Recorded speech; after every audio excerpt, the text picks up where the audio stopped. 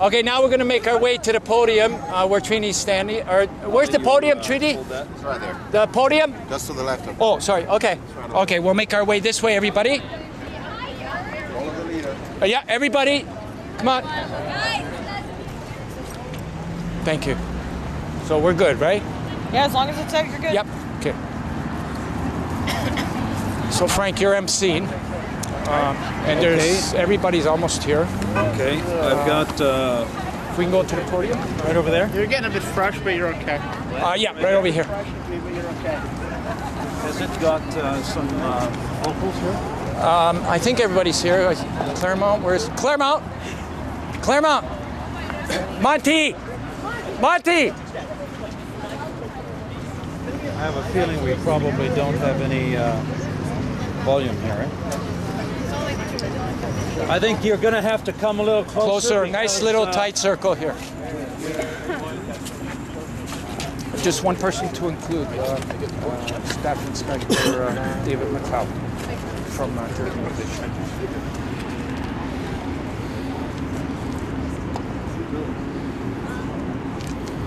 Well, welcome everyone. I think everyone is here who were expecting to be here. I'm Frank Klees, Member of Provincial Parliament for the riding of Newmarket Aurora. And I think the reason that George has asked me to help out today is because I've known George for a number of years. Got to know George because of his advocacy for organ donation. And I have, as a member of Provincial Parliament, done my best to raise awareness and bring focus on the issue of organ donation, and that really happened as a result of my constituents, a number of my constituents who found their lives in jeopardy and were facing the challenge, really, either personally or on behalf of a loved one, to find an organ to prolong life and to give life. And so I'm honored to be here. I would like to, first of all, welcome the participants of the 7th Step-by-Step Organ and Tissue Donation Campaign, SOS the Americas.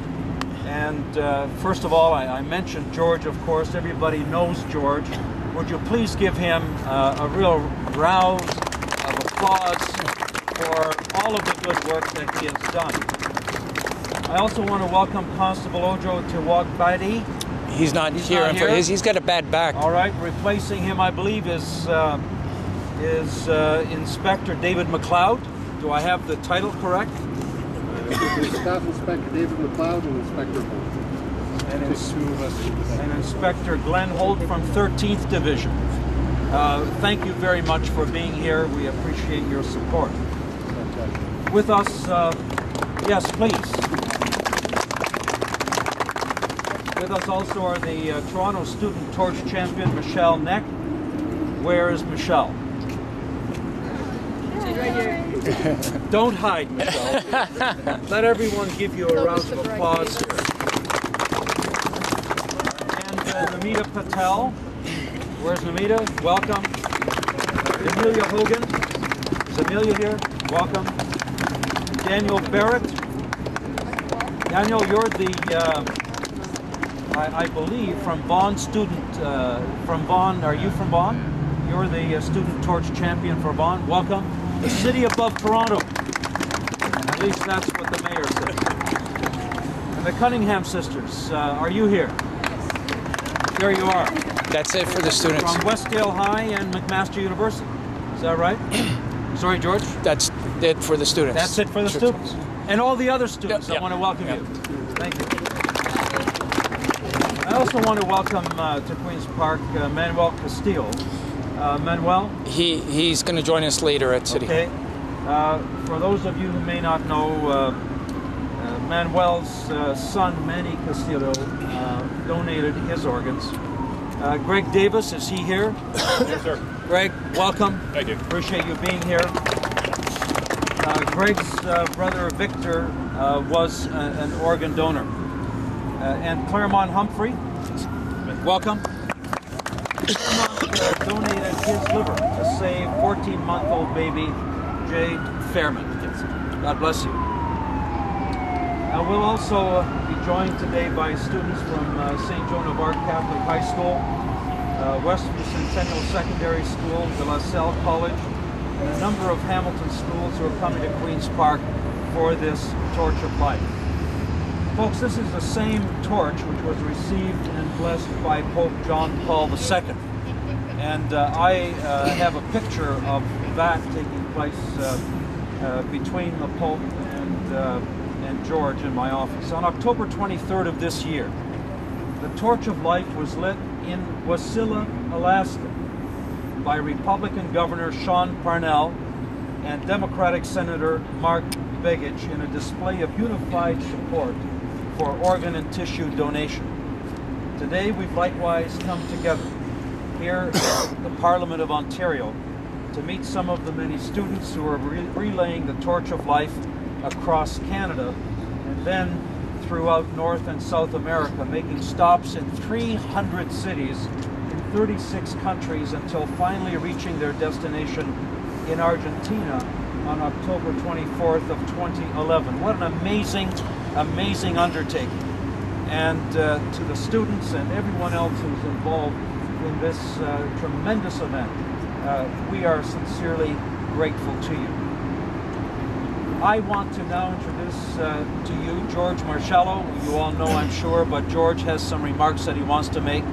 Again, to the man who had the vision for this incredible undertaking, I want to express my sincere appreciation on behalf as well of all of my colleagues in the legislature from all political parties and the Government of Ontario.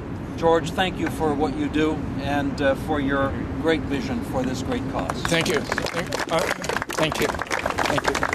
I'm going to be just really brief. I don't want to keep repeating myself, but we're going to try and end the day at City Hall. And we don't need the escort after this. We're just going to kind of make our way to City Hall. And again, I want to thank the Toronto Police Services. I don't know. Thank you guys. On our way. It's meant a lot. There was a caravan and a pedestrian. We're safe. Must have tied us all up, delayed us, and I want the other speakers to say more words because I'm kind of losing my voice. But again, my heart is with all you guys, all you students. And there's a lot of students ahead that are going to do what you guys are doing. And, so you know, I can't wait to download all the video that I'm being promised by everybody that's going to send me. Because we're going to put it on our website, and we want to show 300 other cities what Toronto and Vaughan did today. And I'm going to be so anxious to put those videos on and show all you guys off. So with that note, thank you. And thank you very much, Mr. Klees. Thank you.